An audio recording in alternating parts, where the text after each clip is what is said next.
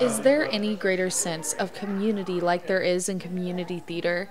The friendships, memories, and hard work that are all components of this hobby can be found right here in mid-Missouri at Maplewood Barn Community Theater. For years, Maplewood Barn has acted as a home away from home for many performers. It's got started in the 70s, and the reason they started it was to have a community theater, an outdoor community theater, to get the community involved. Community theater is hard to understand from the outside looking in, but from the inside looking out, performers view community theater as a unique environment to be themselves. It's a community, it's an environment, it's an atmosphere. There's inside jokes that'll forever be created and bestowed in your memory from it. There's people that you'll encounter in later auditions. It's a nostalgic creation that you're creating in theater.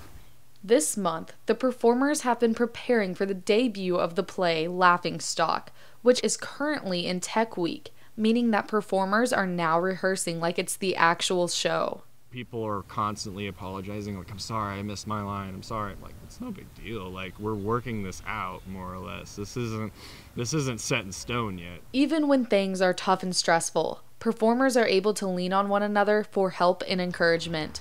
Any theater you work in, you get to know people and you become like a family. I still have friends that are involved in Maplewood that I knew when I was in junior high and high school.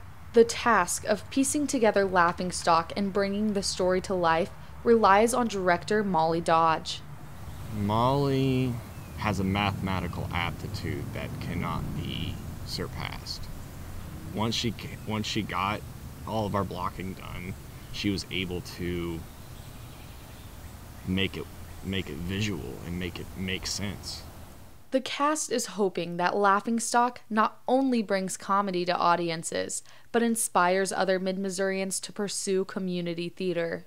With the show, I'm really looking forward of the content of the show because it's a lot of what the barn is based on. And to be able to bring that to the stage and have hopefully someone in the community to look at it and go, hey, that may be something I might want to be a part of. Determined and passionate, Maplewood Community Theater members continue to live out their dreams in a small barn located in the middle of Missouri. For J2150, I'm Shade Bullock.